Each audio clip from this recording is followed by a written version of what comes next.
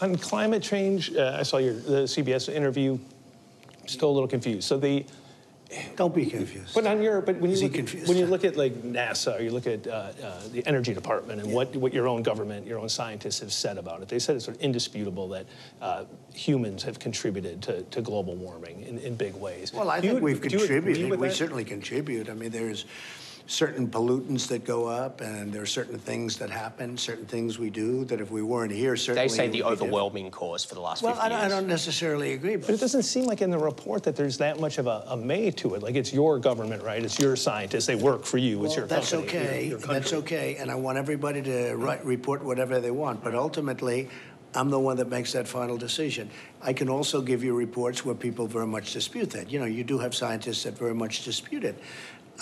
I want to make sure that we have the cleanest air. But there really aren't. And on that one, there really aren't that many scientists. But Jim, I want to make sure, here's what I want. So you have different views on this, and is there climate change? Yeah.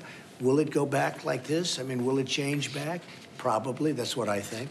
I believe it goes this way, and I believe, yes, man, meaning us people, men and women, to be politically correct, but because everyone says man, but now we have to add women to that one too. Man and women, we do have an impact, but I don't believe the impact is nearly what some say, and other scientists that dispute those findings very strongly. Have you ordered the government then to? Well, I haven't seen that. Include I haven't the scientists. Seen that.